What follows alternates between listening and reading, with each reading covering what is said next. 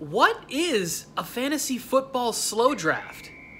Well, I just learned, so I'm here to talk about it. A fantasy football slow draft is a great way to extend the best day of the year, fantasy football draft day. And it also helps out when you have 12 different people's schedules that you're trying to align. It always seems like somebody has an auto draft or somebody's clock expired and they're angry or whatever.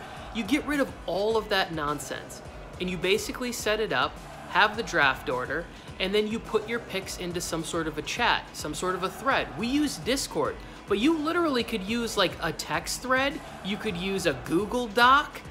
There's so many different ways that you could get creative with it to be putting the picks in. Have a text thread to let somebody know, hey, you're on the clock at 1:07.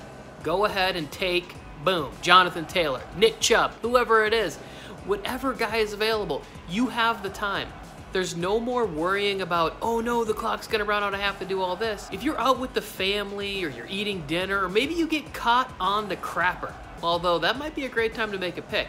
It doesn't matter. Now this draft is a bit more work for the league commissioner, but I mean, face it, we're heroes. We just don't wear capes. We're willing to do it. And I think in the long run, you'll see that if you do have trouble getting everybody together for one day, this is a good solution.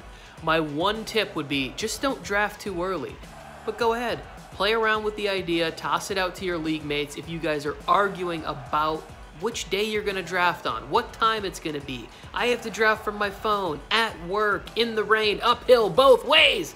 Come on. Another great thing is that you never get that shook feeling. You know when you're on the clock and the guy right before you steals your pick? Don't worry about that. That happened to me. I was on the clock in round 2, about to pick CEH. Boom, the guy in front of me took him.